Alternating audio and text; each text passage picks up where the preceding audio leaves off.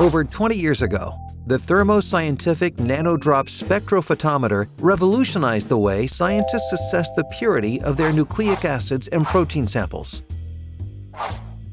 Before the NanoDrop Spectrophotometer, these measurements took a lot of time, expert knowledge, tedious dilutions, and complicated workflows. Now, scientists can breezily measure the concentration and purity of biomolecules. Let's go back in time and look at the innovations that have made the lives of researchers so much better.